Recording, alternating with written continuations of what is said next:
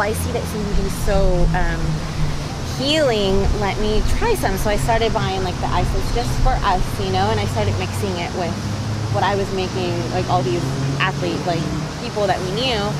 And everybody was like, oh my God, that also helps me like relax. Like you have to like, you know, move on. And then I started to post stuff on Instagram, and then people were like, people that I know from high school that I hadn't talked to in years, they were like, hey, I'm actually looking for a CBD tincture. I know you're like making this stuff. They're like, can you like make me some? And I was like, yeah,